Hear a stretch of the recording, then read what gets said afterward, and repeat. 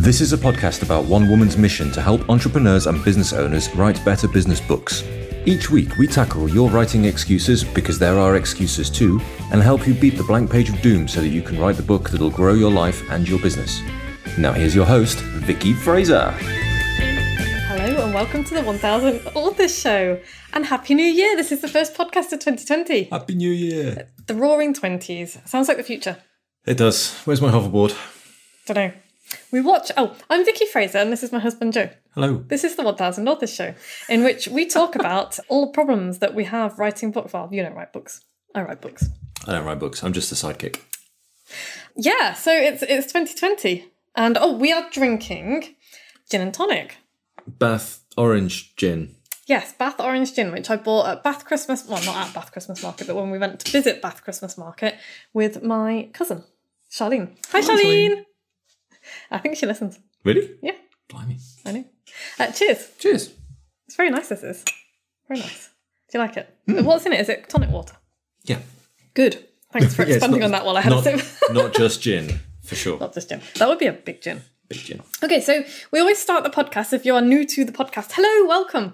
We always start the podcasts with a little book review, I guess. So what we're reading at the moment. Mm-hmm. I tell you what I'm reading, fiction and non-fiction, and Joe tends to mostly be reading fiction. Although this is non-fiction, what I'm reading, I am reading The Soul of an Octopus by Cy Montgomery. Father Christmas brought it in my Christmas stocking a couple of weeks ago. Yeah.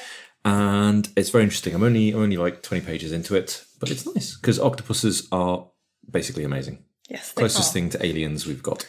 They are. Is that what Cy Montgomery says as well? Pretty much. Cool. Would you like to tell the listeners about your theory of octopuses and goats? Well, basically goats are wrong. I mean, I think most people can agree with me on that. They're just basically wrong. They smell wrong, they look wrong, their eyeballs are wrong, everything's wrong about them. Goats are not wrong, goats are awesome. Carry on. And I think basically if you look at a goat's eyes and an octopus eyes, they're basically the same thing. You just said basically 17 times. Yeah, you're exaggerating, basically. So I think goats are the landing craft for octopodes. I think if you opened a goat's head, you would find an octopus inside pulling levers. Pretty sure. So that's Joe's octopus goat theory. I, on the other hand, I don't think Cy Montgomery mentions that in his book. I'm not sure he does. I haven't read the whole book. I mean, if he agrees with me, I will feel vindicated. If you're listening to this, Cy, get in touch. Tell us. Hi, Cy. Tell us how wrong Joe is. I, on the other hand, am reading fiction. At the moment, I am reading The 100,000 Kingdoms by N.K. Jemisin, because I liked her Obelisk, Stone Sky. Trilogy? Yeah, trilogy. The Broken World trilogy, I think it is. I like that so much. And it's great so far. It's different. It deals with some of the same issues of kind of prejudice and slavery and all of that kind of thing, but in a fantasy setting. And there's gods and there's epic battles and there's all sorts of stuff. Cool. It's very cool. I'm about halfway through. I'm really enjoying it. And non-fiction, I am still reading The Art of Asking by Amanda Palmer, which is her memoir, and I quite like it. She's an interesting person. I think she's quite Marmite-y. You either really like her or you really hate her. I haven't made up my mind on her yet, but she's married to Neil Gaiman and he's awesome, so she can't be that bad. I always kind of worry at the point where you are saying, I'm still reading this. It kind of feels like you absolutely thrash your way through books at a great rate if you're enjoying yourself.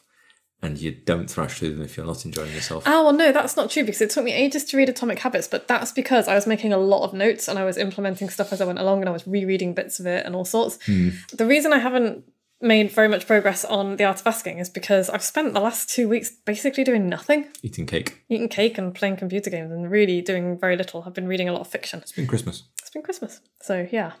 So that's what I'm reading at the moment. I will be reading another non-fiction book and probably another fiction book by the time we do our next podcast. So, yeah. Right, this week you might be wondering what we're talking about this week, if you've seen the title of the episode, which is Growing Like a Rotting Badger. Like a rotting badger. We are talking this week about how we are told by every single guru and his mum and his dog that we must grow all the time or we're basically shit. Right. And it's just this message that's put out there, along with the kind of 24/7 hustle, and you've got to like be working so hard all the time, and you wear exhaustion like a badge of honor, and all of that I lump all of that stuff into the same arena. And I always think when everybody is shouting the same thing at you, you need to stop and look at what everybody's doing and then go, you know what, I'm just going to go in the other direction. And I've got a few reasons for that, but go on. I would like, as, a sidekick, to put forward a theory. Go on. Okay, so you know how, like, beauty and fashion magazines are there to, A, make you feel bad about yourself, and B, spend money? Yes. I think it's the same thing. It is the same thing. And I think I make that point later on. Oh, I should have read the show notes. No, that's cool. No, you can make it now because it's fine. Because it's a good point and we can come back to it. But yeah, we're just told it's like a public shaming thing. It's like a shaming thing. If you're not on this bandwagon, we're told that we've got to create something enormous that we want to sell, that we have got to make as much money as possible, as fast as possible, and then make some more, regardless of the consequences. And that we've got to like have loads of employees and outsource absolutely everything, even if it's stuff that we enjoy. And that we've got to go after as many customers as we possibly can. You're told that if you haven't got like a massive email list and a massive customer list, then you're basically unsuccessful. And that is problematic for a bunch of reasons. Really fast growth is really damaging. Chaotic. It's chaotic, yeah. And for somebody like me, I can't, if 10 people told me they wanted me to ghostwrite their books, that's not going to happen. Even if I gave up everything on working on my own business, there's no way I could do that. Yeah. So, but we're told this, and we're told that we must create endless products and services and write a bazillion books and sell more copies than anybody else. And, I see people bragging every now and then, oh, I've written and published, 10 books this year. And I'm like, okay, are they all good? Yeah. And I'm absolutely not knocking people who can put out books that quickly, because one of them is one of my best friends, Dom, and he puts out really good books really quickly, but he doesn't like put out a book a month, and I see people bragging about that all the time, and I just think that it just becomes this crazy badge of honor that I've got to it's more all the time. Sure. And yeah, I don't think all growth is good. No. Well, some of it is cancerous, and some of it is like a rotting badger on the side of the road. Inflating. Yeah, it's getting bigger on the outside, but inside is like a seething mass of maggots and decay. Enormous gaps. And poisonous gas, and, I was really obsessed with growth for such a long time, and it made me really miserable. I was like a rotting badger. Not stinky, I don't think. Moving on. It's a good thing. I like it. I like the rotting badger analogy. Yeah, because on the outside, it's like, even an inflated badger, it's not something that you would think. It's not what you aspire to, is it, really? No, but you could think, oh, nice plump badger, if that's what you like to. I'm going to stop now. Stretching. My point is that not all growth is good. Not all growth is good. So today I wanted to talk about, and this is quite good timing as well, I'm not going to talk about goals and all of that kind of thing, really, because there are plenty, we've done that before, and there are plenty of podcasts and books out there about that, and, I write about that quite a lot, because goals are important. Goal settings and plans. And ignoring your goals is important as well, because if you focus only on your goal, you'll never do the things you need to do to get yourself there. But I want you today to think about what you really want out of your business. So I'm going to ask you, what do you want? What do you really want? What do you really, really want? No, I'm not doing it. Oh, why? Spice Girls were great. What do you want from your business, and what do you want from your life? And I think that's quite a difficult question. It's a big question. So I would like you to also think about what you don't want, because I think that can be an easier place to start. Yes. And also think about, and this is really important because most people never do this, they talk about goals and they talk about what they're going to do to get there and all the rest of it. But I also want you to think about what you are willing to endure to get to where you want to be.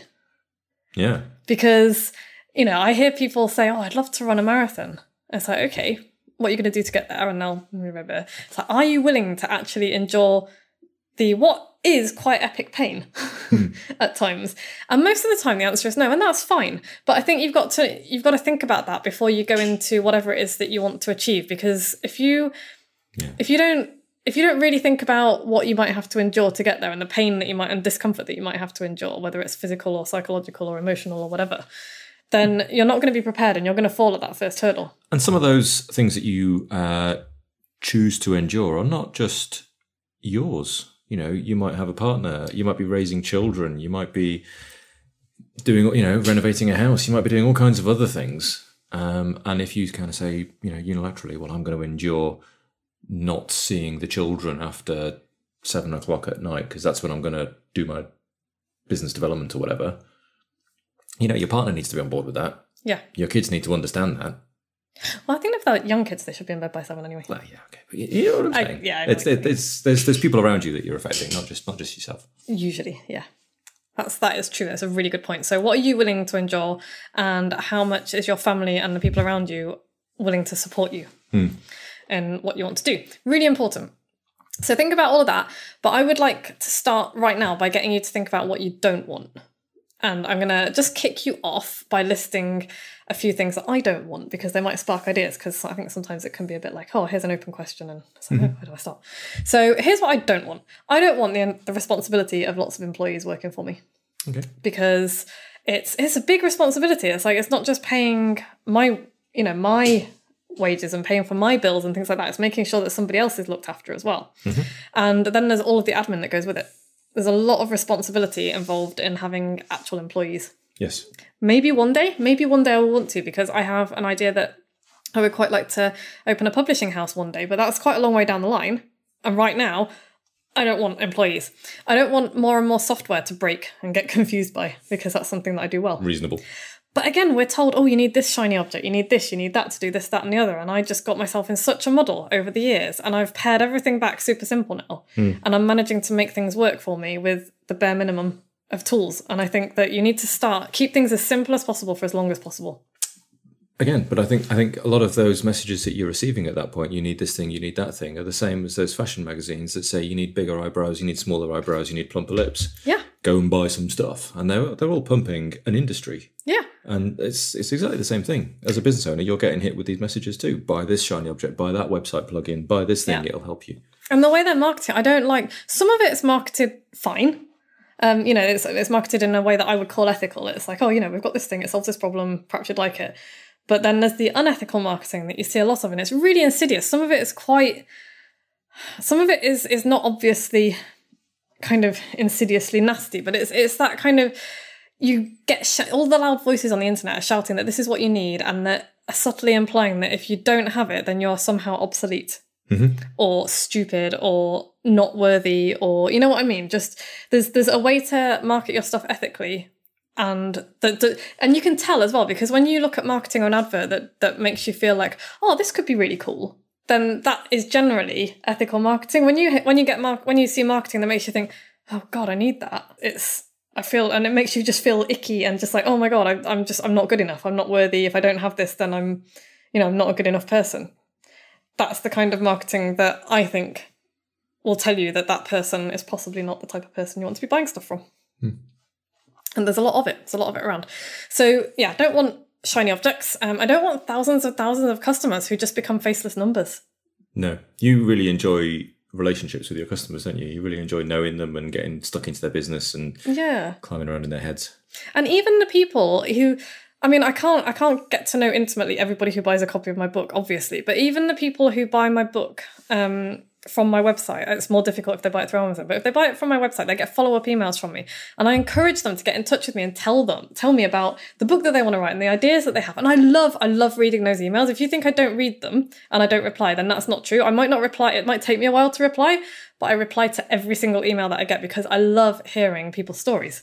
So that kind of thing, you can't do that. If I had like 10,000 people a month buying my book, there's no way that I could keep up with all those people, and nor would I be expected to. But that would make me sad, because you'd be missing out on those experiences and those contacts. Yeah, I would. And so, if 10,000 people a month want to buy my book, then bloody hell, go ahead. But I wouldn't be able to have the same kind of relationship that I like. Yeah, probably buy it on Amazon. That would make life easier if you were going to buy 10,000 copies. Yeah, that would be awesome. I don't want an expensive and convoluted website. No. I've had so many years of pain and setting fire to money. And then I was like, last year I was like, you know what, I'm going to build the damn thing myself. And I have. And is it the world's most bestest professionally designed website? No, it's not, but it looks pretty good. It works. It's very simple to navigate. Does exactly what I need it to do. You understand everything that's going on there. I understand everything that's going on there. I've got a few plugins. I've got a few bits and pieces. I've got someone looking after things behind the scenes. Hi, Louise. Hi, Louise. And she does a fabulous job, but I make sure that I at least know the basics of what's going on and how things fit together. So I don't want an expensive and convoluted website, and you don't need one either. And if you are in the early stages of like writing a book or growing your business, please do not spend £1 bazillion on a really expensive website, because unless you can make it work for you, it's just going to be a waste of your money. You can build a great site with something like, if you must, Squarespace or Wix, which are super, super simple. I would go for WordPress because long run, it will give you a lot more flexibility. So yeah, I don't want thousands and thousands of products that I can confuse myself with and confuse my customers with. And struggle to keep up to date. And don't want to jump on the latest marketing fad bandwagon and spread myself even thinner. I don't want more time away from you. Yay. I don't want more stress. I don't want just like more of everything. And, you know, for a long time, I thought I needed all of those things to be a success because that is what the loud voices on the internet tell us. And it's not true. You know, we're always being shrieked at to keep up and pay attention and stay ahead of the curve. And yeah. And 10xing everything. And we're also told, you know what? We're also told that, and this really bugs me because I was thinking about this the other day. I was thinking about this because I've just bought Ryan Wallman's new book called Delusions of Brander, which is hilarious, by the way. I've only just started reading it, but it's hilarious. He is a medical marketer. He used to be a doctor, an actual doctor in Australia, and now he runs a marketing agency for healthcare professionals. Okay. And he's absolutely hilarious on Twitter. Follow him on Twitter. He's Dr. Draper on Twitter, and he's just written this book and it's fantastic. And a lot of the things that he shouts about on Twitter are railing against the new breed of marketers who are like, email marketing's dead, direct mail's dead, the new thing is social media, all of our attention spans have shrunk. And it's like, if you know anything about human psychology and human evolution, we did not spend millions of years evolving to, you know, what we basically are now, which is how our brains work in a certain way. In the last 10 years, that hasn't changed. You know, our basic neurophysiology has not changed in the last 10 years. We don't have shorter attention spans. We have more distractions, but we are perfectly capable of concentrating as long as we ever have been. Anyway, all of the stuff that used to work 5 years, 10 years, 100 years ago in marketing still works because the basic, you know, the way that human brains work has not changed. And it's not going to change in our lifetime, because that ain't how evolution works. So yeah, all of that shiny bandwagon stuff, all of those people saying, oh, the next big thing is Snapchat. Remember Snapchat? No, you don't, because it's, you know, for 12-year-olds now. The next big thing, if you're not on Snapchat, then your marketing is dead. You can ignore all of that. Experiment with the odd marketing platform or whatever, but you've got to keep in mind that it's strategies that are important, and the strategies haven't changed. The tactics are changing quite often. But I tell you what, one of my predictions is that SEO is going to come back in a big way, because Facebook ads are just going to become beyond most people's reach in terms of being able to afford them. You reckon? Yeah, I think so. The big advertising platforms are just getting more and more expensive and more difficult to put ads out for, especially if you're in certain types of industry. So I think SEO is going to come back in a fairly big way this year. And that's not a bad thing, because it's helping people solve problems. And I also think that direct mail is going to, and email is going to continue to be super important, because nobody does direct mail anymore because all of the loud voices on the internet said it's dead. So if you're the only one sending interesting stuff to people through the post, who do you think they're going to buy from? I buy from the companies that send me catalogues. Yeah. You can sit and laugh at me or not. I don't really care. You're wrong. That's where you spend your money. Yeah. That's where a lot of people spend their money. So, and I'm not saying that the new ways don't work. Some of them do. But don't ignore the old ways in favour of a new fad. But if you invest 50 grand on a shiny new platform to take advantage of something that's up and coming, and then it dies. Remember MySpace? No. There's a whole generation of people out there who have no idea what MySpace is. I know. It's really funny. Okay, so all of that stuff, that was a bit of a rant. That was a bit of a tangent, but was still relevant, I think. Still relevant. Still relevant. Because I want you to think about what you don't want, and all of those things are things that I don't want. And now you've had to think about what you don't want, I want you to have a think about what you do want. What do you want your life to look like? What do you want your business to look like? What do you want your time to be spent on? Yeah. Yeah. What do you want your time to be spent on? Because time is really the only thing that we can't get back ever. You can make more money, but I don't want you spending your time on stuff that you regret or you hate. Life is too short for that. It really is. So here is what I want from my life and my business. And it does sound a bit wanky, but I don't care. It's a bit cliched because it's true. I want to make a difference in people's lives, and I want to be significant, which is what all humans want. We all want to be significant and important. I want to help make someone's life and business better for them so they can make a difference. And to do that, I want to serve a small number of private clients really well and get to know them well. Same with coaching clients. I can serve more coaching clients, but not a huge number. And I don't want to serve a huge number. I don't want to be working with any more than a maximum of 5 coaching clients at a time. Because any more than that, and it's like... I would rather, and even those on my courses, I don't want to fill my courses full of 100 people. I would rather have 20 people on a really in-depth course. Yeah, recognisable people that you can build a relationship with rather than 100 people who you don't know who they are. And have them work with me in a kind of like, this is a thing that we're going to do over 6 weeks. And by the end of 6 weeks, you will have, your book outline done, your introduction done, your conclusion written. Or I would rather do like a really in-depth 12-week course. It's like, right, we're going to write your damn book in 12 weeks, And by the time you finish that course, if you do all of the things that you're supposed to do, you will have the first draft of your book by the end of that. It's not like I don't want to be selling courses to people, to hundreds and hundreds of people at a time, and have only a tiny percentage of them actually do the thing, which is what happens with most. So yeah, I would rather charge much more and have far fewer customers, but give them a much better service than a lot of my competitors can. So that's what I want. I want to find my weirdos, basically. And I don't mind if it takes me longer to get to where I want to be. Because I think that shortcuts can be... Yeah, and it's like... If you're doing the things that you want to be doing, it's not work. It's not hard. It's not horrible. You're not grinding away and... It's nice. Much more pleasant way to spend your time. And I feel also like saying, I'm not knocking anybody who wants to grow something big and that they can sell and all the rest of it. But I think there's a lot of voices there's a lot of help out there for people like that. Because the whole world is geared towards bigger, better, more. And that's fine. If that's you, that's fine. But I very rarely hear anybody talk about people who want to stay small and do work that matters to them on a smaller scale. And create something that might grow into something bigger one day. But for now... it's got a smaller sphere of influence. Well, there's practical things you have to cover, aren't there? I mean, there's an amount of money you need to clear in profit. Yeah.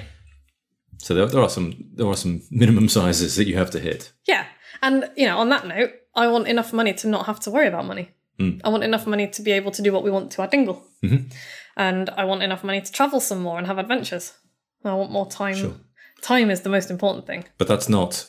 I want to make £10 million in 5 years. For the sake of it, no. It's what we say this a lot. It's like, what can you do? What will the money enable you to do is really important. And I have other ideas as well. I want to be able to set up reading and writing programs for people and improve literacy across the board. I've got big ideas for what I would like to do. And to do that, I'm going to need money because I need money to give me the time to do it. And also probably for some infrastructure shit as well. Sure. What else do I want? I want more time to spend doing work that matters to me, to spend having adventures with Joe, because we have... adventures, and to train at the aerial studio because I want to do more of that, and to play the guitar, get better at that because I'm not very good, and learn languages. I'm enjoying, and to study. I really miss studying physics. Studying physics at the Open University. I did that for a while, and then I just didn't have time, which is sad. I want to do that. Do you know what I wish would come back? Lecture series. Do you know in Victorian times people used to go to lectures? Yes. Like public lectures. Is that a thing anymore? There's series of them. There's like Christmas lectures, aren't there, and things, but they're on the telly. I'd like to actually go to them. I think you might be hard pushed in the Welsh borders. I don't mind travelling, but I don't.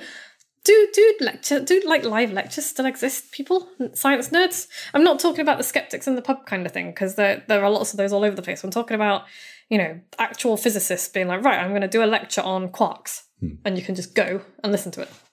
And then ask questions. I would imagine so. Oh, because I think I belong in Victorian times where you used to go to like fancy salons and listen to Join the lectures. Royal Society. I could do, couldn't I? Why not? I'm totally going to do that. Write that down. Write that down. Well, no, I have to write it down because otherwise it won't happen. Hang on. I'm going to write it down on my to-do list. Join Royal Society. I can't believe I'm not a member of the Royal Society already. Anyway, back on the podcast. Basically, I want to grow my life. Yeah. Not just the business. Yeah. And I want to grow a business that I enjoy so much that it's part of my life. And most of the time, I do enjoy my business that much. But I have lots of work that I need to do to get it stable, and I'm still kind of pivoting at the moment. So yeah, think about what you really want out of your business and your life. Okay. And what you don't want. And what you're willing to endure to make it happen. That's really important. What are you willing to endure? Yeah. What are you willing to give up? Are you willing to give up an hour a night of telly to write your book? Oh, yes. Are you willing to give up one of your daily cups of coffee from Starbucks to save enough money to, invest in a course or something? What are you willing to do? What are you willing to endure to make it happen? Yep. So what's the takeaway? Well, decide what you really want out of your life and your business. Yeah. It's not that complicated, but it is quite difficult to do. I think a lot of people, are on a treadmill and they go through school and they just take the next step. And very rarely do people stop and think, and is it, kind of go, is this actually the direction I want? So I think that's really worth doing. There's a really good and alarming quote, and I can't remember the exact quote, and nor can I remember who said it. But it goes something along the lines of, you'll probably recognise it.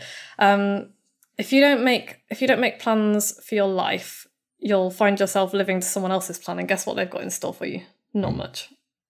Nobody will plan your life for you, and unless you plan your own life and make your own decisions, you will find yourself dancing to somebody else's tune for your whole life.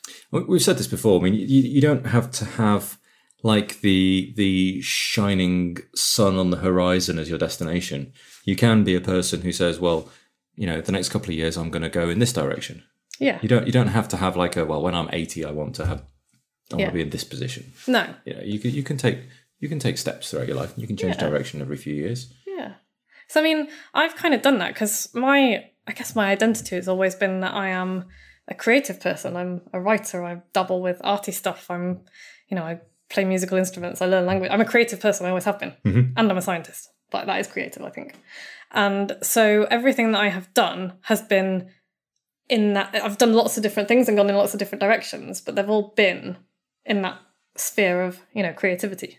Sure. And so the goals that I have all tend to be, that kind of thing. It's like I want to help more people write books. I want books to be a bigger thing. I want books to be, on the pedestal they should be on. And that's kind of, I guess, my life's purpose. But there's lots of goals that I'll have along the way to get me there. Yeah. Yeah. Cool. So Happy New Year, everybody. Happy New Year. Have a think about what you want your life to look like and what you're going to do for the rest of this year to make it happen. Because if you're just hoping that 2020 will be a good year for you, you're probably going to be disappointed. It's probably going to be much the same as recent years. I see a lot of, and it makes me sad, I see a lot of people kind of post, I hope next year is better. And it's the same thing they posted on social media the year before and the year before that. And what I would like to see is people posting, this is what I am going to do to make sure I have a better year next year. And for people who have had a crap year last year, I really do hope that this next year is better for you. And I want you to know that you've got the power to make it better. Yeah. And you're the only one who has got that power. For sure. It's kind of your prime responsibility is to look after yourself and your people and take steps. It's your prime superpower as well. Because as soon as you acknowledge that actually as soon as I acknowledge it's my responsibility to make my life better, that's a really empowering thing because it's like, wow, nobody else has the power to make my life shit, actually. Yeah. I am totally in control of this. And sometimes shit happens that you can't control, but it's up to you to deal with it and make it better. Step around, move forwards, bounce off, whatever. Yeah. And sometimes it's really shit. And, you might lose someone you love, or you might, just something awful might happen. You might get sick. And again, it's like, I'm not dismissing those things at all because I've had those things happen to me. But still, how you deal with it really does determine how much power it has over the rest of your life. I don't want to sound like I'm dismissing people's woes because I'm not at all. But no. But you do get to choose which way you are facing when you take your steps. Yes. Yes. You know, you can face the same way as everyone else. You can pick a destination you like the look of and head that way. Yeah. So yeah, decide what you want out of your business and your life and how you're going to grow your life. Because growing your life, I think, is far more important. Right. Right. Next week, we are going to be reviewing the book Atomic Habits by James Clear, which I talk about a lot because it's basically one of the best books I've read in a long time. Cool. And on January the 30th, I'm launching my book officially. Nice. There's going to be some cool swag. If you've already bought my book, I would get in touch with me when I launch it, because some of the swag I will give you access to, because I don't want you to miss out just because, you know, you got in there first. Because you're basically awesome. So, yeah, I will be making some of the swag available to you too. Running a writing retreat in Fuerteventura in late February. Nice. Date to be decided, but that is going to be, there's going to be a page up to book that in the next couple of weeks. And if you want to come along and write the shitty first draft of your book, or polish the shitty first draft of your book, that would be the perfect place to do so. Cool. Somewhere warm and sunny. If you've listened to every episode, email me with your postal address and I will send you a silly gift. If you like the podcast, go to iTunes, subscribe. It helps us climb the rankings. It helps people find us. Go to Stitcher, whatever it is you use. Subscribe. Leave us a review. Leave us a review. 5 stars. If you don't want to leave us a review with 5 stars, there are other podcasts available. Share it with people as well. moxiebooks.co.uk/podcast. Share it on social media, share it with your friends, share it with people you don't like if you think it'll annoy them. Nice. And we will be back same time next week with another episode of the 1000 Authors Show. Nice. Bye. Bye. Thanks for listening. You can find links and show notes on the website at moxiebooks.co.uk/podcast, where you can also sign up for the best daily emails in the multiverse and find loads of free resources to help you write your book. We'll be back the same time next week with more tales from the book writing trenches and the latest on what the tiny sheeps have been up to.